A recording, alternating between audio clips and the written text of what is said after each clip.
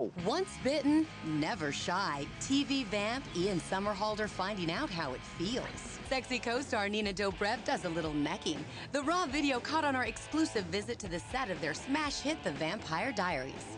If you're gonna bite, you gotta really bite, and you gotta sell it and be vicious. You just gotta do it. But with caution. This part of someone's neck is a very sensitive area. It's a very dangerous area, and you let few people get to it. And Ian's not the only one on Nina's menu.